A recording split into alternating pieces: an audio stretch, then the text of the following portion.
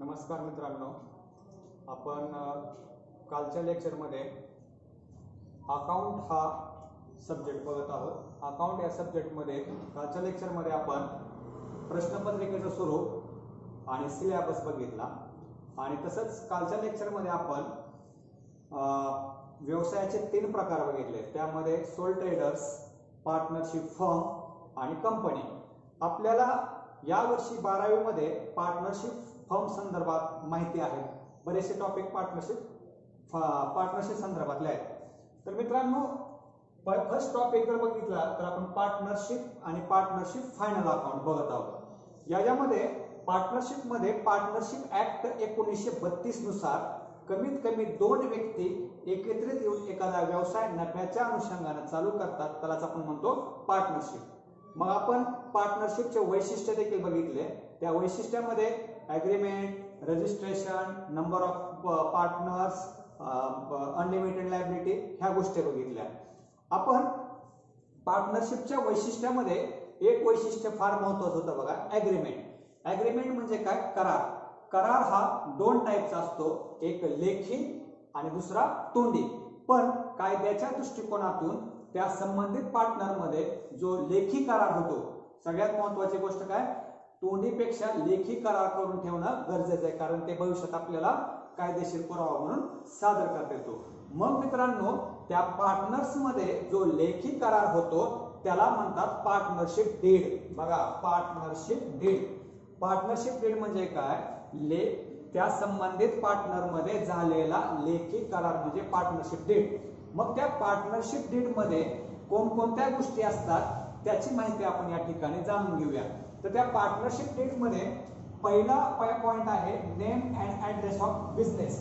म्हणजे तुमच्या पार्टनरशिपचं नाव, पार्टनरशिपचा पत्ता आणि पार्टनरशिपचं स्वरूप काय। आता पार्टनर स्वरूप म्हणजे काय? तुम्ही जगामध्ये असंख्य टाईपचे व्यवसाय तुम्ही करू शकता। किराणा दुकान असेल, कपड्याचं दुकान असेल, हॉटेल असेल, स्टेशनरी दुकान असेल, ते संबंधित 2 पार्टनर मिळून कोणता व्यवसाय चालू करतात, त्या व्यवसायाचं नाव, पत्ता आणि स्वरूप, व्यवसायाचं स्वरूप, तुम्ही कोणता व्यवसाय पार्टनर्सने चालू केला त्या संदर्भातली माहिती यामध्ये। त्यानंतर name and address of all partners. बघा मित्रांनो, कमीत कमी पार्टनरशिप मध्ये 2 पार्टनर असतात, मग आणि जास्तीत जास्त 50 असतात। आता नवीन सिलेबस मध्ये कमीत कमी 2 आणि जास्तीत जास्त 50 पार्टनर आलेले आहेत। मग समजा एखाद्या पार्टनरशिप मध्ये 4 पार्टनर आहेत, ए पार्टनर, बी पार्टनर, सी पार्टनर आणि डी पार्टनर, 4 पार्टनर आहेत। मग त्या 4 पार्टनरचे नाव, त्यांचा पत्ता या पार्टनरशिप डीड मध्ये असला पाहिजे। हे झाला दुसरा पॉइंट। तिसरा पॉइंट आहे capital of the partners. Capital म्हणजे काय? भांडवल। भांडवल म्हणजे काय? व्यवसायात गुंतवलेला पैसा। मग आता सांगितल्याप्रमाणे आपण समजा 4 पार्टनर आहेत, तर कोणत्या पार्टनरने किती भांडवल व्यवसायात गुंतवले, म्हणजे व्यवसायात किती पैसा गुंतवलाय, कोणत्या पार्टनरने किती पैसा गुंतवलाय याची माहिती या कॅपिटल ऑफ पार्टनर्स मध्ये असते। त्यानंतर रेशो। आपण रेशो हा फार महत्त्वाचा मुद्दा या ठिकाणी पार्टनरशिप मध्ये आहे। रेशो किती आहे, कोणत्या पार्टनरचा रेशो किती आहे याची देखील माहिती त्या पार्टनरशिप डीड मध्ये असली पाहिजे। जर रेशो ठरला नसेल तर रेशो हा इक्वल असतो। इक्वल म्हणजे काय? समान। आता फॉर एक्झाम्पल आताच म्हटल्याप्रमाणे 4 पार्टनर आहेत आणि 4 पार्टनरचा रेशो हा इक्वल असेल आणि त्यांना जर प्रॉफिट झाला 1 लाख रुपये, तर ते चौघं 25-25 हजार रुपये भविष्यात वाटून घेतील। त्यामुळे रेशो देखील या पार्टनरशिप डीड मध्ये असणं महत्त्वाचं आहे। त्यानंतर राईट्स, ड्युटी अँड लायबिलिटी। म्हणजे समजा 4 पार्टनर आहेत, तर त्यांचे अधिकार, त्यांच्या जबाबदाऱ्या काय आहेत याची देखील माहिती त्या पार्टनरशिप डीड मध्ये लिहून ठेवली जाते। त्यानंतर आहे प्रोव्हिजन ऑफ ऍडमिशन, रिटायरमेंट आणि डेट। प्रोव्हिजन म्हणजे काय? तरतूद। भविष्यात आता हे 4 पार्टनर आहेत, एखादा पार्टनर जर व्यवसायामध्ये प्रवेश करायचा असेल तर त्याचे नियम काय असले पाहिजे। ऍडमिशन म्हणजे काय? प्रवेश। परत या 4 पैकी एखादा पार्टनर जर रिटायर व्हायला तर त्याचे देखील तरतूद कशी असली पाहिजे। आणि एखादा पार्टनर जर डेथ झाला, मरण पावला, तर त्याला देखील कशा प्रकारचे प्रोव्हिजन असले पाहिजे, त्याची नोंद सुरुवातीलाच त्या पार्टनरशिप डीड मध्ये असली पाहिजे। त्यानंतर rate of interest on capital, loan आणि ड्रॉइंग। मित्रांनो, सगळ्यात महत्त्वाचा पॉइंट काय की एखादा पार्टनर व्यवसायात पैसा गुंतवतो याचा अर्थ त्याला व्यवसायाकडून कर्ज व्याज मिळते. मग त्या पार्टनरने व्यवसायात भांडवल गुंतवल्यामुळे त्याला किती व्याज द्यायचं, किंवा एखाद्या पार्टनरने व्यवसायातून कर्ज घेतलं किंवा कर्ज व्यवसायाला दिलं तर त्याच्यावर देखील किती व्याज असलं पाहिजे. त्यानंतर ड्रॉइंग म्हणजे काय, उचल. एखाद्या पार्टनरने व्यवसायातून पैसे उचलले तर त्याच्यावर देखील किती व्याज आकारायचं याची देखील माहिती या पार्टनरशिप डीड मध्ये लिहून ठेवली जाते. त्यानंतर सॅलरी कमिशन. आता मित्रांनो, पार्टनरशिप मध्ये एखाद्या पार्टनरनं जर व्यवसायात काम केलं किंवा व्यवसायाच्या वस्तू विकून दिल्या तर त्याला पगार मंथली किंवा वार्षिक किती द्यायचे, किंवा एखाद्या वस्तू जर त्या पार्टनरने विकल्या तर त्याला कमिशन किती द्यायचं त्याची देखील माहिती या पार्टनरशिप डीड मध्ये असते. त्यानंतर डिझॉल्युशन म्हणजे काय, पार्टनरशिप बंद झाली. पार्टनरशिप बंद झाल्यानंतर त्याचे देखील प्रोव्हिजन कसे असले पाहिजे, म्हणजे बंद झाल्यानंतर आपल्या व्यवसायाचे देणे कसे द्यायचे त्या संदर्भातली देखील माहिती त्या डिझॉल्युशन मध्ये असली पाहिजे. त्यानंतर method of settlement of dispute planning, म्हणजे जर भविष्यामध्ये त्या पार्टनर्स मध्ये वादविवाद झाले तर ते वादविवाद कसे मिटवायचे त्याचे देखील नियोजन या पार्टनरशिप डीड मध्ये असते. आणि लास्ट नंबर आहे एनी अदर इन्फॉर्मेशन.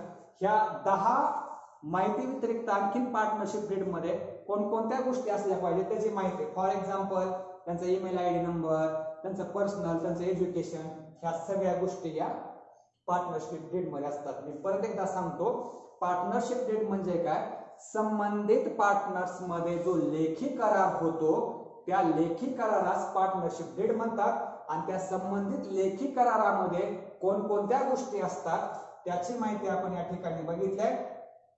त्याच्यामध्ये त्या करारामध्ये पार्टनरशिपचं नाव, पत्ता आणि कोणत्या प्रकारची पार्टनरशिप आहे त्याची माहिती. त्यानंतर नाव व पार्टनरचे पत्ते. त्यानंतर कोणत्या पार्टनरने किती भांडवल गुंतवले त्याची माहिती.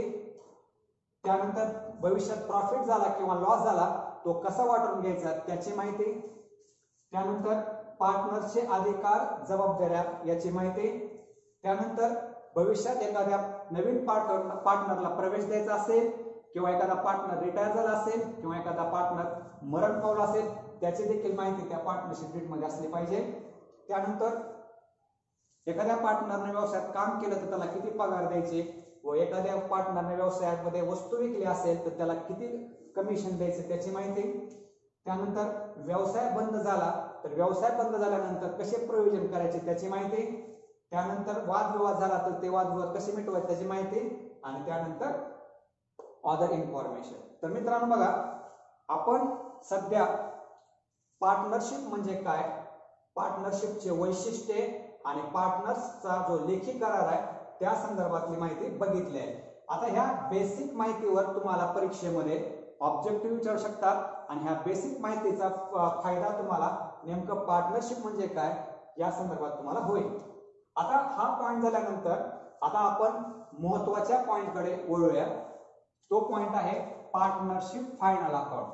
मित्रांनो बघा, हा फायनल अकाउंट तुम्हाला 11वी या वर्षामध्ये झालेला आहे. पण 11वी या वर्षामध्ये तुम्हाला सोल ट्रेडर्स फायनल अकाउंट म्हणजे एका व्यक्तीचा फायनल अकाउंट आपण 11वीला बघितला होता. पण या वर्षी 12वीला तुम्हाला पार्टनर्सचा फायनल अकाउंट कसा आहे तो आपल्याला बघायचा आहे. मित्रांनो, जवळपास एक 90% हा भाग फायनल अकाउंटचा हा 11वीच्या फायनल अकाउंट प्रमाणेच आहे. त्यामुळं तुम्हाला याचे देखील 100% 15 मार्क परीक्षेमध्ये मिळू शकतात. मग मित्रांनो, फायनल अकाउंट काढत असताना आपल्याला एक स्टेप नुसार फायनल अकाउंट काढावं लागते. त्यालाच आपण अकाउंटिंग सायकल असं म्हणतो किंवा अकाउंटिंग प्रोसेस म्हणतो. त्यामध्ये आपल्याला स्टेप्स ऑफ अकाउंट जर बघितलं तर पहिल्यांदा आपल्याला प्रत्येक व्यवहाराची नोंद करावी लागते. त्यालाच आपण म्हणतो जनरल एंट्री, की जे आपण 11वीला बघितलंय. जनरल एंट्री नंतर लेजर पोस्टिंग असते. लेजर पोस्टिंग म्हणजे काय, एका जनरल एंट्रीमध्ये 2 अकाउंट असतील तर ते 2 अकाउंट ओपन करून त्याचे पोस्टिंग करणे, म्हणजे एका अकाउंटच्या डेबिटला तर दुसऱ्या अकाउंटच्या क्रेडिटला. मग लेजर पोस्टिंग झाल्यानंतर ट्रायल बॅलन्स. ट्रायल बॅलन्स म्हणजे काय, त्या लेजर पोस्टिंगचा जो काय बॅलन्स सीडीबीडी राहतो म्हणजे शिल्लक बॅलन्स राहतो त्याची नोंद त्या ट्रायल बॅलन्स मध्ये करायची असते. ट्रायल बॅलन्स म्हणजे काय, सर्व लेजरची लिस्ट आणि त्या ट्रायल बॅलन्स नुसार आपल्याला फायनल अकाउंट तयार करणे आहे. बघा तुम्हाला भविष्यामध्ये जर अकाउंटिंग सायकल किंवा अकाउंटिंग प्रोसेस हा जर प्रश्न कुठे विचारला तर त्याचं उत्तर देत असताना पहिल्यांदा general entry, ledger posting, ledger नुसार ट्रायल बॅलन्स आणि ट्रायल बॅलन्स नुसार फायनल अकाउंट. मग आता आपण मेन पॉइंटला आलो आहोत, आपल्याला फायनल अकाउंट काढायचं आहे. मग फायनल अकाउंट काढत असताना आपलं फायनान्शियल इयर म्हणजे काय? आर्थिक वर्ष. आर्थिक वर्ष चालू होते 1 एप्रिल आणि ते आर्थिक वर्ष संपते 31 मार्च. मग आपण या वर्षाचा विचार जर केला तर आपलं समजा फायनान्शियल इयर 1 एप्रिल 2020 ला चालू झालं. बघा फायनान्शियल इयर 1 एप्रिल 2020 ला चालू झालं तर ते फायनान्शियल इयर संपते 31 मार्च 2021. बघा तुम्हाला सगळ्यात महत्त्वाची गोष्ट काय, फायनान्शियल इयर देखील समजणं गरजेचं आहे.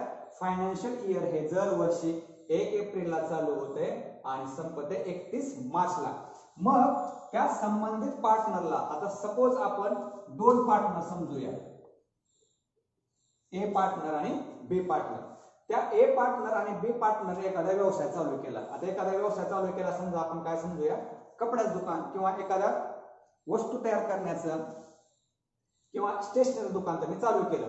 मग ते केव्हा चालू केलं? 1 एप्रिल 2020 ला आणि ते केव्हा संपणार? 31 मार्च 2021 ला. मग त्या 2 पार्टनरने व्यवसायामध्ये भांडवल गुंतवलं, व्यवसायामध्ये खरेदी केल्या, व्यवसायामधल्या वस्तू विकल्या, व्यवसायामध्ये पगार दिल्या, भाडं दिलं, लाईट बिल भरलं. ह्या सर्व गोष्टी त्या वर्षभरामध्ये त्या 2 पार्टनरने केल्या.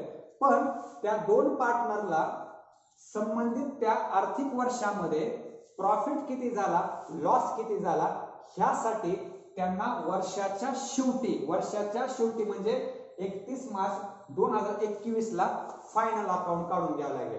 आणि या ठिकाणी बघा फायनल अकाउंट का काढायचं त्याची देखील माहिती आहे. बघा मी आता सांगितल्याप्रमाणे वर्षाच्या शेवटी फायनल अकाउंट का काढायचं. पहिलाच पॉइंट आहे ग्रॉस प्रॉफिट और ग्रॉस लॉस समजण्यासाठी. म्हणजे त्या संबंधित आर्थिक वर्षामध्ये व्यवसायाला ग्रॉस प्रॉफिट किती झाला किंवा ग्रॉस लॉस किती झाला हे समजण्यासाठी वर्षाच्या शेवटी फायनल अकाउंट काढावं लागेल. ग्रॉस प्रॉफिट म्हणजे ढोबळ नफा आणि ग्रॉस लॉस म्हणजे ढोबळ नुकसान. त्यानंतर 2 नंबर का फायनल अकाउंट काढायचं की वर्षाच्या शेवटी त्या पार्टनरशिप फर्मला नेट प्रॉफिट किती झाला आणि नेट लॉस किती झाला हे समजण्यासाठी. आता नेट प्रॉफिट म्हणजे काय, निव्वळ नफा आणि नेट लॉस म्हणजे निव्वळ तोटा. मग हा झालेला नेट प्रॉफिट किंवा नेट लॉस हा ते 2 पार्टनर त्यांच्या रेशो प्रमाणे वाटून घेतात. जर रेशो ठरला नसेल तर रेशो हा समान असतो. त्यानंतर टू नो फायनान्शियल पोझिशन म्हणजे त्या संबंधित पार्टनरला आपल्या व्यवसायाची आर्थिक स्थिती काय आहे हे समजण्यासाठी. आणि आर्थिक स्थिती समजण्यासाठी त्यांना बॅलन्स शीटचा आधार घ्यावा लागेल. त्यानंतर find out debtors and creditors. आता ही सगळ्यात महत्त्वाची कन्सेप्ट आहे बघा.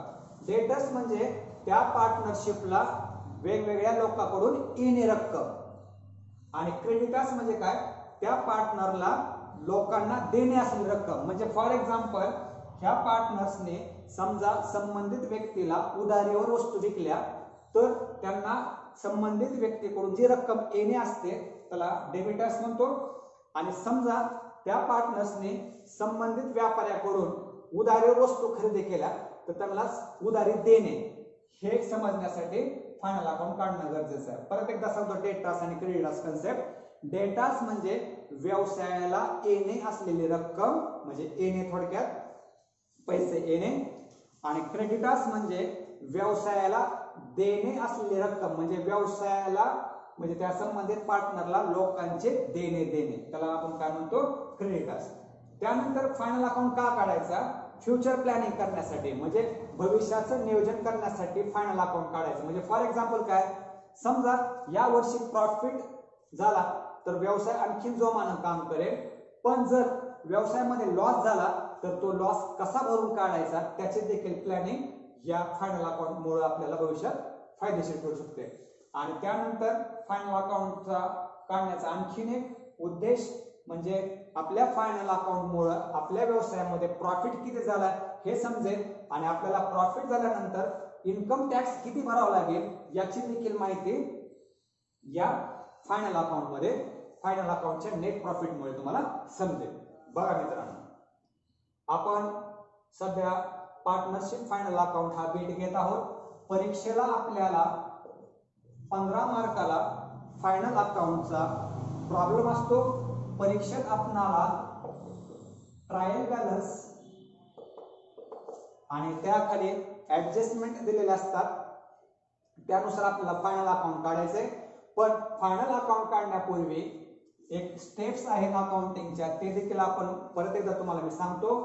पहिल्यांदा स्टेप आहे जनरल एंट्री, म्हणजे आपण प्रत्येक व्यवहाराची नोंद करतो. एकाला डेबिट देतो, एकाला क्रेडिट देतो. ते आपण सविस्तर 11वीला बघितलेलं आहे. जनरल एंट्री नंतर लेजर पोस्टिंग आहे. लेजर पोस्टिंग नंतर ट्रायल बॅलन्स आहे. ट्रायल बॅलन्स नंतर फायनल अकाउंट आहे. मग मित्रांनो, आपलं फायनान्शियल इयर म्हणजे आर्थिक वर्ष केव्हा चालू होतं? 1 एप्रिलला चालू होतं आणि 31 मार्चला संपतं. म्हणजे ह्या संबंधित 12 महिन्यामध्ये त्या संबंधित 2 पार्टनरला किती ग्रॉस प्रॉफिट किती ग्रॉस लॉस झालाय हे समजण्यासाठी फायनल अकाउंट काढायचंय. किती नेट प्रॉफिट किती नेट लॉस झालाय हे समजण्यासाठी फायनल अकाउंट काढायचं आहे. व्यवसायाची आर्थिक स्थिती काय आहे हे समजण्यासाठी फायनल अकाउंट काढायचं आहे. व्यवसायामध्ये येणे किती आणि व्यवसायाला देणे किती हे जाणून घेण्यासाठी फायनल अकाउंट काढायचं आहे. भविष्याचं नियोजन करण्यासाठी फायनल अकाउंट काढायचं आहे. आणि भविष्यात व्यवसायाला किती इन्कम टॅक्स म्हणजे आयकर भरायचा आहे हे समजण्यासाठी फायनल अकाउंट काढायचं. मग मित्रांनो, तुम्हाला फायनल अकाउंट का काढायचंय, फायनल अकाउंट कसं काढलं जातंय ह्या बेसिक माहिती तुम्हाला या ठिकाणी सांगितली आहे. मग आता सगळ्यात महत्त्वाचा मुद्दा, फायनल अकाउंट काढत असताना आपल्याला एकूण 3 अकाउंट काढायचे. फायनल अकाउंटचा प्रॉब्लेम सोडवत असताना आपल्याला एकूण 3 अकाउंट काढायचे आहेत. त्याच्यामधलं पहिलं अकाउंट आहे ट्रेडिंग अकाउंट. 2 नंबरचं अकाउंट आहे प्रॉफिट अँड लॉस अकाउंट आणि 3 नंबरचं स्टेटमेंट आहे बॅलन्स शीट. बघा, मी तुम्हाला आता सांगितल्याप्रमाणे परीक्षेमध्ये तुम्हाला 15 मार्कासाठी ट्रायल बॅलन्स आणि ऍडजस्टमेंट दिलेले असतात. त्या ट्रायल बॅलन्स मध्ये तुम्हाला 15 ते 20 आयटम्स दिलेले असतात आणि त्याखाली 5 ते 6 ऍडजस्टमेंट दिलेले असतात परीक्षेमध्ये. त्यानुसार तुम्हाला 3 अकाउंट काढायचे आहेत. त्यातलं पहिलं अकाउंट आहे ट्रेडिंग अकाउंट, 2 नंबर अकाउंट आहे प्रॉफिट अँड लॉस अकाउंट आणि 3 नंबरचं आहे बॅलन्स शीट. मग ह्याच्यातलं आपण फर्स्ट अकाउंट काढून घेऊया, समजून घेऊया. हे फर्स्ट अकाउंट आहे ट्रेडिंग अकाउंट. मग या ट्रेडिंग अकाउंटला, ट्रेडिंग अकाउंट हे नॉमिनल अकाउंट आहे. बघा मित्रांनो, ही परीक्षेला तुम्हाला ऑब्जेक्टिव्ह मध्ये देखील विचारू शकता. ट्रेडिंग अकाउंट हे नॉमिनल अकाउंट आहे. या ट्रेडिंग अकाउंटला 2 साइड आहे. डावी साइड आहे डेबिट साइड आणि उजवी साइड आहे क्रेडिट साइड. मग ट्रेडिंग अकाउंटच्या डेबिटला व्यवसायातले वस्तू उत्पादन करण्याचे खर्च, डायरेक्ट खर्च आणि फॅक्टरी मधले खर्च या ट्रेडिंग अकाउंटच्या डेबिटला घ्यायचे. म्हणजे व्यवसायाचे डायरेक्ट खर्च, वस्तू तयार करण्याचे खर्च आणि फॅक्टरीचे खर्च ट्रेडिंग अकाउंटच्या डेबिटला घ्यायचे. मी परत एकदा सांगतो, व्यवसायाचे झालेले डायरेक्ट खर्च, वस्तू तयार करण्याचे खर्च आणि फॅक्टरी मधले सर्व खर्च ट्रेडिंग अकाउंटच्या डेबिटला घ्यायचे. तर ट्रेडिंग अकाउंटच्या क्रेडिटला व्यवसायामधून मिळालेलं डायरेक्ट उत्पन्न, शक्यतो एकच उत्पन्न असते ते म्हणजे सेल्स. सेल्स म्हणजे काय? त्या व्यावसायिकाने किंवा त्या पार्टनर्सने विकलेल्या वस्तू. मग या ट्रेडिंग अकाउंट मध्ये 2 साइड आहेत. मी आता सांगितल्याप्रमाणे debit side, credit side. Debit म्हणजे एक प्रकारे खर्च आणि क्रेडिट म्हणजे उत्पन्न. मग मित्रांनो हे ट्रेडिंग अकाउंट क्लोज केल्यानंतर समजा तुमच्या क्रेडिटची साईड मोठी आहे, क्रेडिट साईड मोठी आहे म्हणजे तुमचं उत्पन्न जास्त आहे. मग मला सांगा मित्रांनो, उत्पन्न जास्त असेल आणि खर्च कमी असेल तर तुम्हाला प्रॉफिट होतो आणि त्या प्रॉफिटला आपण ग्रॉस प्रॉफिट असं म्हणतो. परत एकदा सांगतो मित्रांनो, तुमच्या ट्रेडिंग अकाउंटच्या डेबिटला वस्तू तयार करण्याचे खर्च, फॅक्टरीचे खर्च येतात, तर क्रेडिट साइडला वस्तू विकून आलेला पैसा. मग हे अकाउंट क्लोज केल्यानंतर तुम्हाला ट्रेडिंगची क्रेडिट साइड मोठी असते, मग तुमचं उत्पन्न जास्त आहे, तुमचा खर्च कमी आहे, तुमचा खर्च कमी आहे, तुमचं उत्पन्न जास्त आहे, म्हणजे तुम्हाला प्रॉफिट झाला, त्याला आपण काय म्हणतो, ग्रॉस प्रॉफिट. पण या उलट जर तुमचे खर्च जास्त असतील आणि उत्पन्न कमी असेल तर तुम्हाला लॉस होईल आणि त्या लॉसला तुम्ही ग्रॉस लॉस असे म्हणतात. बघा, खर्च जास्त उत्पन्न कमी, जो काय फरक येईल त्याला काय म्हणतो आपण, ग्रॉस लॉस. हे झालं आपलं पहिलं ट्रेडिंग अकाउंट. आता त्यानंतरचं 2 नंबर अकाउंट आहे प्रॉफिट अँड लॉस अकाउंट. हे प्रॉफिट अँड लॉस अकाउंट देखील नॉमिनल अकाउंट आहे. यामध्ये देखील 2 साइड आहेत, डावी बाजू डेबिट, उजवी बाजू क्रेडिट. मग या डेबिट म्हणजे काय, खर्च, आणि क्रेडिट म्हणजे काय, उत्पन्न. मग या प्रॉफिट अँड लॉस अकाउंट मध्ये 2 साइड आहेत, एक डेबिट साइड, एक क्रेडिट साइड. डेबिट साइडला तुमच्या त्या पार्टनरचे व्यवसायात झालेले ऑफिशियल खर्च, सर्वसाधारण खर्च, तुम्हाला त्या पार्टनरशिप मध्ये झालेला लॉस, हा सगळा तुम्ही डेबिट साइडला घेणार. परत एकदा ऐका, प्रॉफिट अँड लॉस अकाउंटच्या डेबिटला इनडायरेक्ट एक्सपेन्सेस म्हणजे अप्रत्यक्ष खर्च, ऑफिशियल खर्च, जनरल किरकोळ खर्च आणि त्या पार्टनर्सला झालेला लॉस, हा तुम्ही डेबिट साइडला घेणार. उदाहरणार्थ काय, salary, rent, advertisement, bad date, ह्या सर्व गोष्टी तुम्ही कुठे घेणार, डेबिटला घेणार. आता क्रेडिट साइडला त्या पार्टनर्सला मिळालेले अप्रत्यक्ष उत्पन्न म्हणजे इनडायरेक्ट इन्कम, ते क्रेडिट साइडला घेतले जातात. आता त्या पार्टनर्सला अप्रत्यक्ष उत्पन्न म्हणजे सर्वसाधारण उत्पन्न कोणते असणार आहेत, rent received, commission received, discount received, dividend received, ह्या गोष्टी क्रेडिट साइडला असणार. मी रिपीट एकदा करतो, प्रॉफिट अँड लॉस अकाउंटला देखील 2 साइड आहेत, एक डेबिट साइड, एक क्रेडिट साइड. डेबिट साइडला त्या पार्टनरशिपचे सर्व इनडायरेक्ट खर्च, ऑफिशियल खर्च, जनरल खर्च आणि त्या पार्टनरशिप मध्ये झालेला लॉस, हा डेबिटला येतो. तर क्रेडिटला अप्रत्यक्ष उत्पन्न, सर्वसाधारण उत्पन्न येते. उदाहरणार्थ जर बघितलं गेलं तर रेंट रिसिव्ड, कमिशन रिसिव्ड. आता यामध्ये देखील profit and loss account close करत असताना समजा क्रेडिट साइड मोठी आहे, क्रेडिट साइड मोठी येणं म्हणजे तुमचं उत्पन्न जास्त आहे आणि डेबिटला जो फरक येईल म्हणजे तुमचा खर्च कमी आहे, तुम्हाला या ठिकाणी देखील प्रॉफिट होतो. त्या प्रॉफिटला तुम्ही नेट प्रॉफिट म्हणणे, त्या प्रॉफिटला काय म्हणायचं, नेट प्रॉफिट म्हणायचं. पण त्या उलट जर डेबिट साइड मोठी आहे आणि क्रेडिट साइड लहान असेल म्हणजे खर्च तुमचे जास्त आहे आणि उत्पन्न तुमचं कमी आहे, जो काय फरक येईल त्याला नेट लॉस असे म्हणतात. परत एकदा ऐका, क्रेडिट साइड म्हणजे उत्पन्न जास्त, डेबिट साइड म्हणजे खर्च कमी, उत्पन्न जास्त, नेट प्रॉफिट येईल. त्या उलट खर्च जास्त, उत्पन्न कमी, तर त्या ठिकाणी नेट लॉस येईल. आणि या ठिकाणी बघा मित्रांनो, 11वीला आपल्याला एकच व्यापारी असल्यामुळं झालेला हा नेट प्रॉफिट किंवा झालेला हा नेट लॉस हा एकटाच व्यक्ती असल्यामुळे तो एकटाच घेत होता. परंतु या पार्टनरशिप मध्ये कमीत कमी 2 पार्टनर असल्यामुळं हा झालेला नेट प्रॉफिट हा त्या संबंधित 2 पार्टनरला त्यांच्या रेशो प्रमाणे वाटावा लागेल. जर रेशो ठरला नसेल तर इक्वल. आता फॉर एक्झाम्पल मित्रांनो, त्या पार्टनर्सला 5,000 नेट प्रॉफिट झालाय आणि त्यांचा रेशो हा समान असेल तर दोघांना 2,500 मिळेल.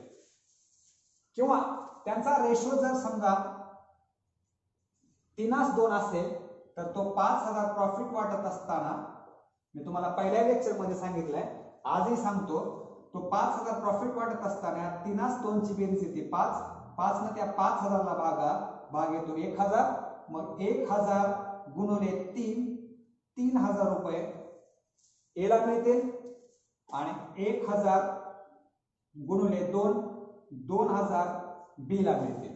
मग हा झालेला नेट प्रॉफिट हा त्या संबंधित दोन पार्टनरला त्यांच्या रेशो प्रमाणे वाटायचा. त्याचप्रमाणे झालेला नेट लॉस देखील त्यांच्या रेशो प्रमाणे त्या दोघांना वाटायचा. मग मित्रांनो, हा आलेला नेट प्रॉफिट संबंधित त्यांच्या कॅपिटल मध्ये ऍड करणे. बघा, नेट प्रॉफिट त्यांच्या संबंधित कॅपिटल मध्ये ऍड करणे आणि जर नेट लॉस झाला तर त्या संबंधित कॅपिटल मधून लेस करणे. तर हे झालं आपलं दुसरा account, profit and loss account. आता आपण यातलं तिसरा अकाउंट बघूया. तिसरा अकाउंट म्हणजे त्याला आपण स्टेटमेंट देखील म्हणूया आणि ते आहे बॅलन्स शीट. आता मित्रांनो, पहिल्या दोन अकाउंटला दोन साइड होत आहेत, एक डेबिट आणि एक क्रेडिट. याही स्टेटमेंटला दोन साइड आहेत, पण त्याला डेबिट क्रेडिट न म्हणता डाव्या बाजूला लायबिलिटीज असे म्हणतात आणि उजव्या बाजूला ऍसेट म्हणतात. आता लायबिलिटी म्हणजे काय? त्या व्यवसायाचे देणे. आणि ऍसेट म्हणजे काय? त्या व्यवसायाचे येणे किंवा संपत्ती. बघा, बॅलन्स शीटला दोन साइड आहेत, एक लायबिलिटी डावी साइड आणि उजवी साइड ऍसेट. मग लायबिलिटी मध्ये देण्यामध्ये सगळ्यात महत्त्वाचं आहे कॅपिटल. लायबिलिटी साइडला त्या व्यवसायामध्ये संबंधित पार्टनरने गुंतवलेलं भांडवल आणि व्यवसायाचे विविध देणे. आता व्यवसायाला देणे कोणकोणते असतात? क्रेडिटर्स, लोन,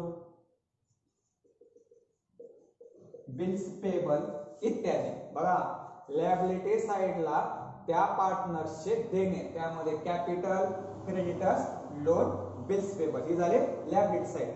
तर ऍसेट साइडला त्या पार्टनरशिपचे येणे किंवा संपत्ती. आता संपत्ती काय काय बघा, फर्निचर आहे, मशिनरी आहे, बिल्डिंग आहे, कॉम्प्युटर आहे, कॅश आहे, डेटर्स आहे, बिल्स रिसिवेबल आहे. ह्या सर्व गोष्टी तुम्हाला ऍसेट मध्ये घेता येणार. मोटार गाडी आहे, ह्या सगळ्या गोष्टी तुम्हाला ऍसेटला घ्यायच्या. मग शेवटी तुम्हाला तुमची बॅलन्स शीट टॅली होणं आवश्यक आहे. टॅली होणे याचा अर्थ काय? तुमची लायबिलिटी साइड आणि तुमची ऍसेट साइड ह्या दोन्हीची टोटल सेम येणे. तर बघा मित्रांनो, मी तुम्हाला रिपीट सांगतो, आपण पार्टनरशिप फायनल अकाउंट बघत आहोत. आपल्याला 15 मार्काचा हा टॉपिक आहे. परीक्षेत ट्रायल बॅलन्स आणि ऍडजस्टमेंट दिलेले असतात. त्यानुसार एकूण 3 अकाउंट काढणे. पहिलं ट्रेडिंग अकाउंट, दुसरं प्रॉफिट अँड लॉस अकाउंट आणि तिसरं बॅलन्स शीट. मग ट्रेडिंग अकाउंट काय आहे हे आपण बघितलंय, प्रॉफिट अँड लॉस अकाउंट काय हे बघितलंय आणि बॅलन्स शीट काय हे देखील बघितलंय. आता उद्याच्या तासाला आपल्याला ट्रेडिंग अकाउंट मध्ये डेबिटला कोणकोणते आयटम येतात आणि क्रेडिटला कोणकोणते आयटम येतात त्याची माहिती बघायची आहे. त्यानंतर प्रॉफिट लॉसला देखील कोणते आयटम येतात त्याची माहिती बघायची आहे आणि बॅलन्स शीटला देखील कोणते आयटम्स येतात त्याची आपल्याला माहिती या ठिकाणी बघायची आहे. तर मित्रांनो, आता आपण 15 मार्काच्या अनुषंगाने वाटचाल करत आहोत. 100% तुम्हाला 15 पैकी 15 मार्क मिळणार आहेत आणि हा फायनल अकाउंटचा टॉपिक ऑलरेडी तुम्हाला 11वीला झाला आहे, पण आपण हा टॉपिक परिपूर्ण चांगल्या पद्धतीने देखील घेणार आहोत. तर या ठिकाणी आज आपण थांबूया. आज जेवढा काय भाग आपण घेतला आहे त्याचा तुम्ही घरी व्यवस्थित अभ्यास करा, तुमच्या रजिस्टरवर ते लिहून घ्या. ठीक आहे, धन्यवाद. थांबूया.